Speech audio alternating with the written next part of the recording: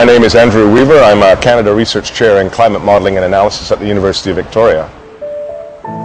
The tar sands are a very interesting example of end-to-end environmental degradation, whether it be excess use of water, whether it be toxic sludge that's out there affecting ecosystems, or whether it be greenhouse gas emissions. So my particular area of interest in terms of tar sands exploration is what are you going to do with the emissions that arise from it?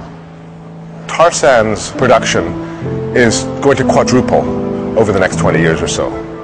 Quadrupling of production of oil, even if you're sequestering emissions in the process of getting that oil, you still got that oil that you're going to burn anyway. And frankly, this is what bothers me most is 50 years from now, 100 years from now, people are going to look back on our generation and say, why on earth were you burning that oil? Look at all these wonderful applications we have today for that oil that you burnt. I mean, look at the wind, look at the tides, look at the waves. Why weren't you using that energy? We're burning it, and as we're doing that, we're putting in emissions into the atmosphere that will be around for many, many, many hundreds of years and affect the climate worldwide over much longer than that. And the analogy I always draw here is put a pot of water on a stove and turn the element up to 9. Well, what happens is the water doesn't boil right away. It takes some time. Let's suppose you realize that halfway along that, oh my goodness, the water's going to boil. I'm going to turn it down to 8. Well, guess what? The water still boils eventually. So let's suppose, as it's getting hotter and hotter, you turn it down to 7. And you think, I've solved the problem. Well, you haven't solved the problem. Water's still going to boil. The only way it doesn't is you turn it right off. And now take that pot off the stove. It doesn't cool right away. It takes a long time for that heat to be lost. And it's a very similar analogy with the global warming, is that the oceans are the water in that pot. The oceans are slowly warming up, bit by bit by bit.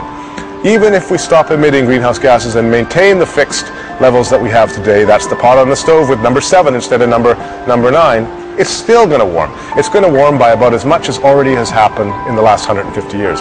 So that's going to take us to a condition which has no ice in the summer in the Arctic, no matter what policy paths we do today.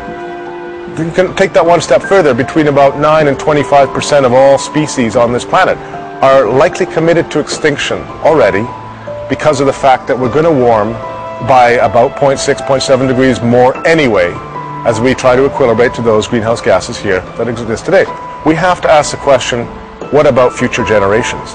And for me, fundamentally, this is the reason why we need to operate in a far more sustainable, economic, coupled with environment way, in that future generations have the right, I believe personally, to enjoy the same benefits we have as modern society, and it behooves us to actually protect it for their enjoyment down the road. There's a natural human resistance to not want change. People like to do what they've been doing yesterday. With the young people of today, I think that it's pretty clear that they want us to do differently. But unfortunately, most of the decision makers in power in corporations around the world are my age or older. That is, we're set in our ways. We've got our mortgage, we've got our 2 kids, we've got our 1.2 cars, or whatever we've got. And we've got a comfortable lifestyle, and we don't want to perturb it. But if you look to the generation after us, they're willing to change, they want the change. And they're going to look at us and say, heck, you're stopping this change.